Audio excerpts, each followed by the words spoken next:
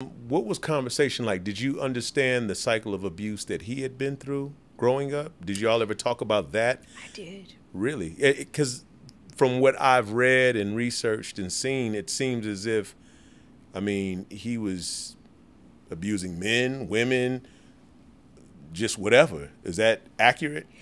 But I think it stems from his childhood, being molested by a man and a woman. So wow. So that's confirmed that he was Oh, yes. molested by both men Yes. and women. Men and women. Wow. Dealing with illiteracy, not being able to read.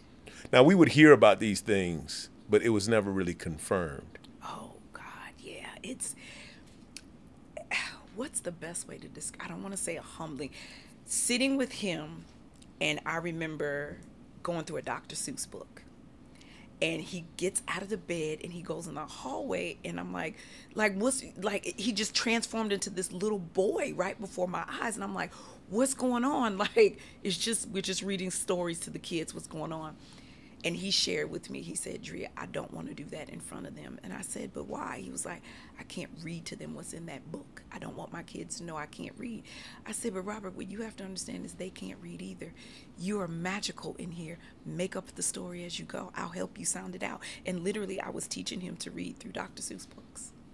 But I feel that it was a love-hate relationship, because he would use that against me at times. He would also say, oh, you think you better than me because you can read.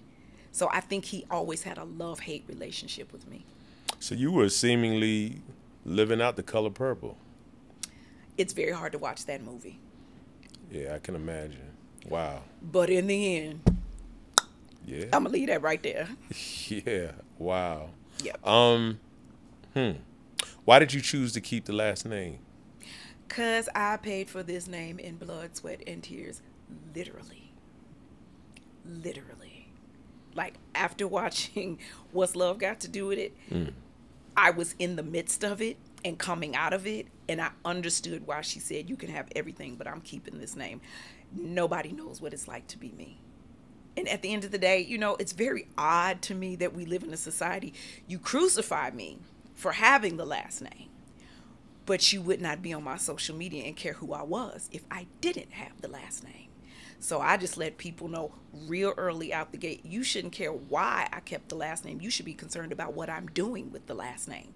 Because I have this last name, 2020 comes and follows me for a day. I've been on CNN. I've been on the platforms. I've been able to speak in Anguilla and on military bases, talking about domestic violence awareness and sex trafficking awareness because of the last name. So let's not be concerned about why. We should be applauding what I'm doing with it. Yeah. Because there's a lot of people out here with last names, and y'all are promoting complete bullshit in our community. Yeah. So you go from falling in love with this man to one of the things I read is, you know, he hog-tied you. Yeah. Now, I mean, this is, for me, mind-blowing. Anytime you hear anybody's story, any woman's story for me, but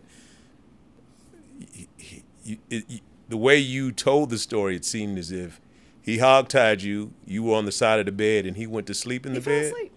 He fell asleep. And how many hours were you tied up? I don't even know. I just remember being like, all right, think.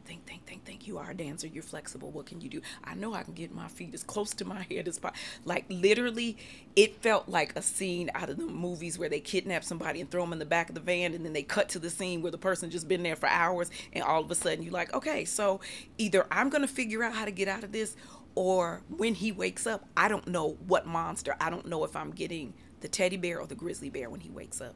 I was like, yeah, okay, I'm getting out of this. It was crazy. Like, if there was social media back then, that would have been a mess. Wow. Like, literally me escaping, running out the house, running down the street, in the park, hopping the fence, and he's chasing me. So wait a minute.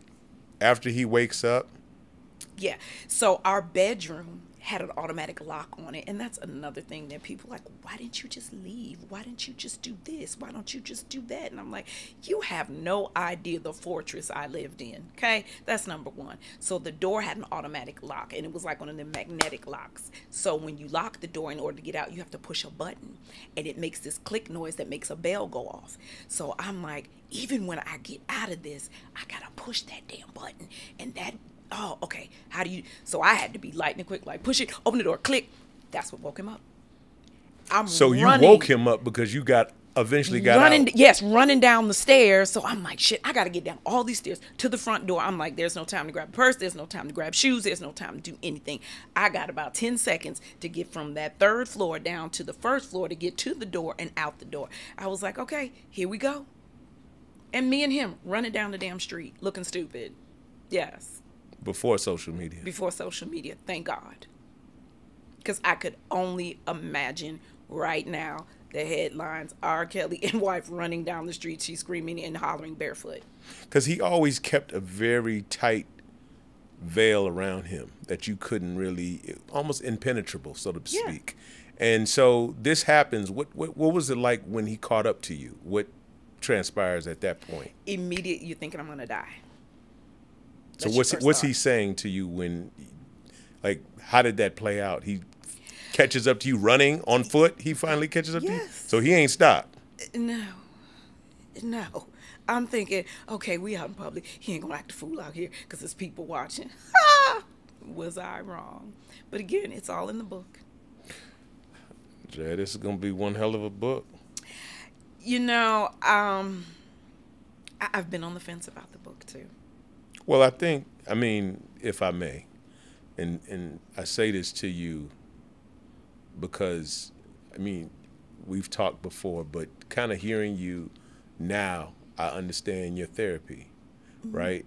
For instance, I felt like reading Jada's book, or not reading it, but just understanding the excerpts and things of that nature, it seemed ill-timed and, you know, almost ill-advised considering what had happened with Will and Chris Rock. Right. And so it changes the lens, and one thing we don't have control over is the public. At the end of the day, you know what I'm saying, telling your truth is your truth. Yeah. And no matter what, it is what it is. So, you know, I respect that, I understand that, and I think that when you've gone through trauma, that's the thing, as black people, we don't oftentimes get a chance to express ourselves.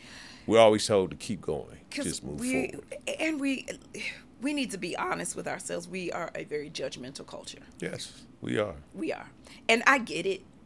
Like being after doing the work and the healing and just years and years of counseling and going in and shadow work and dealing with little me and big me, I get it. I get why his super fans feel the way they do. We don't have a lot of icons, and the ones that we do, they suppress our history so that let me take that back. We do have a lot of icons. We're just not taught about them. So when we get that one that made it out, it feels like we're rooting for ourselves. We feel like we're rooting for our uncle. We're rooting for our dad. We're rooting for our son. So we feel like protect them at all costs. But then when do we start to protect the black woman at all costs? And I think to heal the black man, unfortunately, you got to pull his coattail. You have to be that one person that's going to be like, so we going to all sit around and act like this is okay? Because you has a lot of yes men. And like you said, it wasn't just me and my ex. People have to realize at the time that it's me, my ex, Jive Records, Sony Records, promoters, concert goers, people that sell. They don't understand the domino effect of how many people make money off this one man.